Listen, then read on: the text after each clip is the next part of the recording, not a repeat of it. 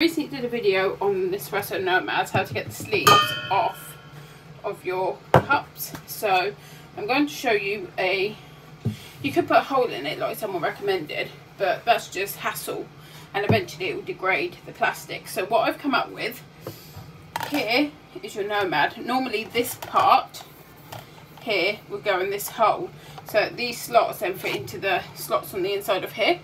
Instead, what we're going to do is just twist it like that and push it down so that there's nowhere for these to click in, because these are the things that hold it in place.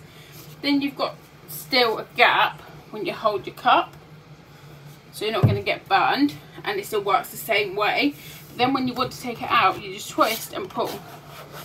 So by not letting these things slide into the slots that you have here, it's easier. You just twist and pull.